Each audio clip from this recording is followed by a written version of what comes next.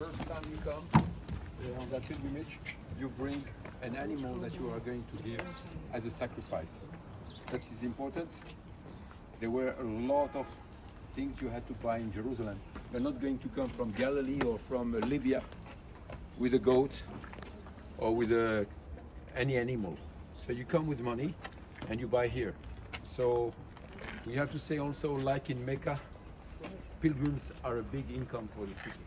You understand that. Come here, guys. Welcome to the steps. They're called the Holy Steps.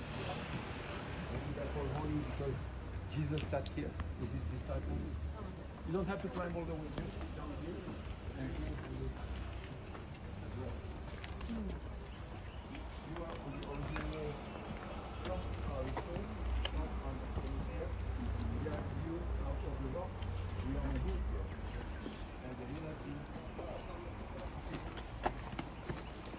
The steps. What is this? Lead. Is Dave going to have a devotion? Maybe we don't sit here and we stay in the shade.